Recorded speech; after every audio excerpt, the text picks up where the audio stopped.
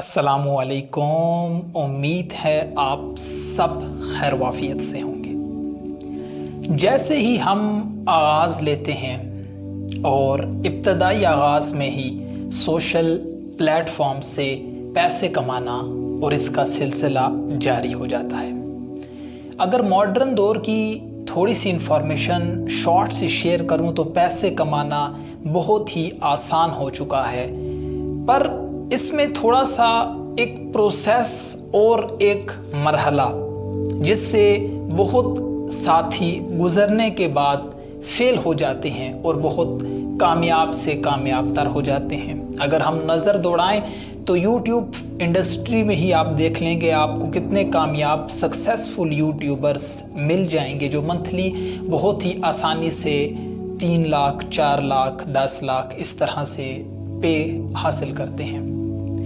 YouTube पर आगाज़ लेना तो ये इस तरह से है कि स्पेसिफ़िक होके हमारा अपने पैगाम को आवाज़ की शक्ल में या सेशन की शक्ल में या एनिमेशन की शक्ल में किसी भी शक्ल में हमारा अपनी क्रिएटिविटी को शो करना ये सोशल प्लेटफॉर्म से बहुत ही आसान हो गया है और इसको मज़ीद आसान बनाया जा रहा है।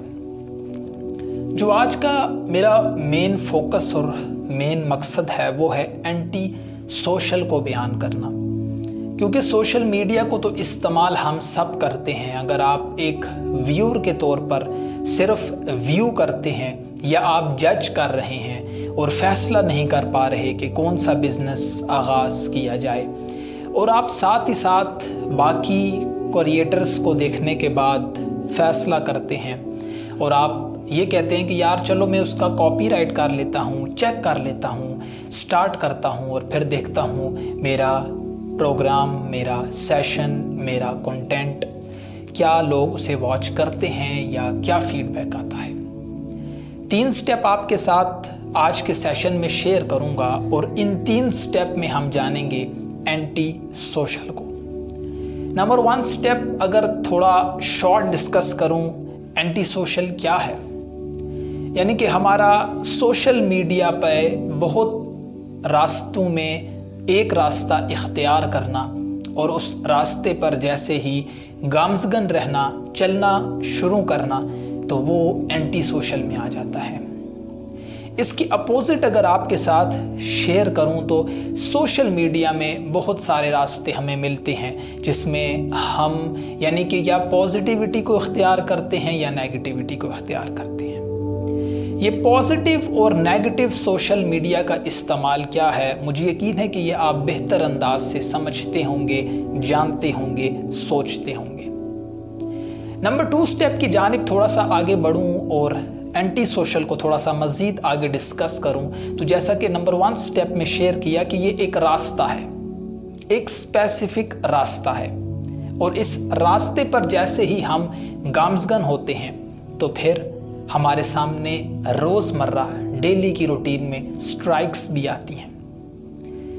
यानी कि बाज़ औक़ात ऐसा भी होता है कि इंटरनेट की सर्विस डाउन है और बाज़ औक़ात ऐसा भी होता है कि हमारा क्रिएटर होना, हमारा कंटेंट, हमारी वेबसाइट, यानी कि एक किस्म का मशीन लर्निंग पर हम काम कर रहे हैं। हम मशीन लर्निंग के साथ साथ मशीन लैंग्वेज को पढ़ रहे हैं, हम कोडिंग कर रहे हैं और हम आसान अल्फाज में डिजिट और स्कोर की गेम को रोज़मर्रा की बेस पर मैयर कर रहे हैं। इस मैयर करने में बहुत बार प्रॉब्लम भी आ जाती है, यानी कभी कभार ऐसा होता है कि डेटा कलेक्ट नहीं कर पाता हमारी इंफॉर्मेशन को, और साथ ही साथ डेटा कई बार ऐसा होता है लॉस्ट हो जाता है हमारा, जिससे हमारा नुकसान हो जाता है।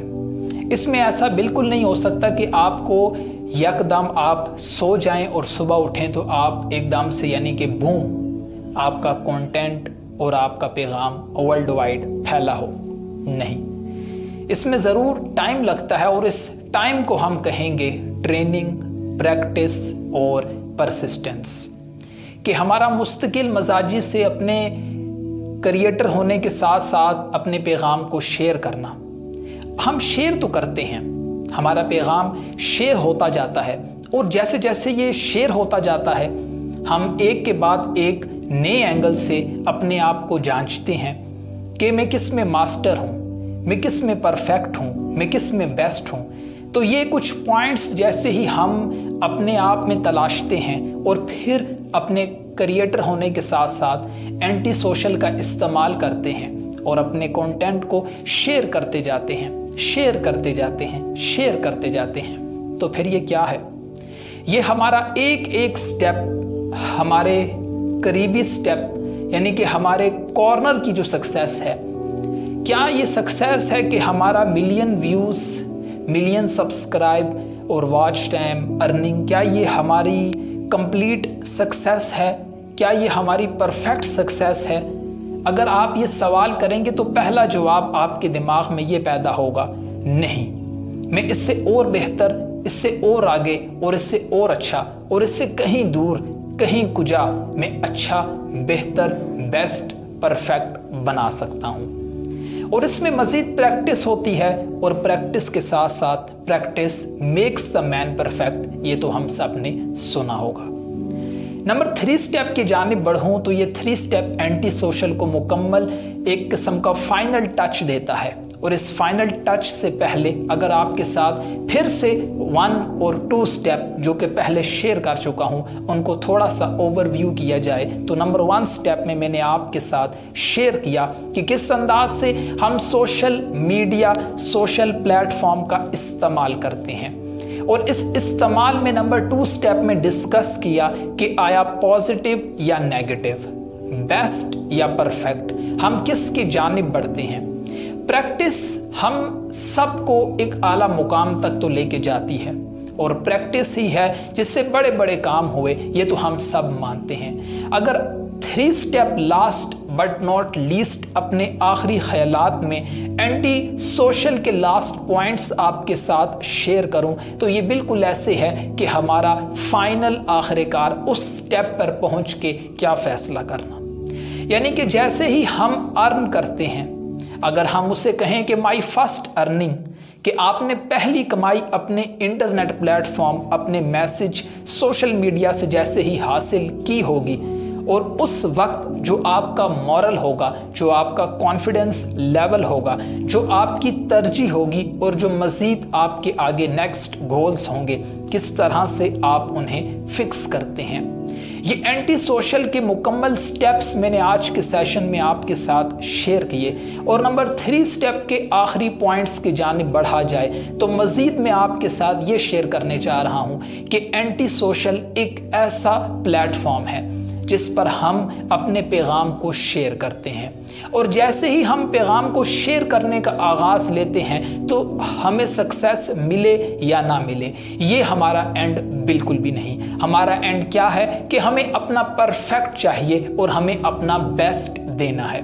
और इस बेस्ट से मुराद बिल्कुल ये नहीं कि हम 99% पर स्टॉप हो जाएं, बल्कि हमें अपना 101% देना है। किस तरह से हम अपने 101% को उजागर करें, किस तरह से हम अपनी पॉजिटिव एनर्जी को पहचानें और किस तरह से हम अपने मकसद हासिल करने के बाद इसको मज़ीद पॉलिश करें। KH सहाफ़त चैनल पर मज़ीद सेशंस, सेमिनार्स डेली बेस पर अपलोड किए जाते हैं। मुझे यकीन है कि नेक्स्ट सेशन भी आप ज़रूर अपडेट करेंगे अपने आप को, ताकि आप मज़ीद मोटिवेशन हासिल कर सकें। अपना आप सब बहुत सारा ख्याल रखें। अस्सलाम वालेकुम।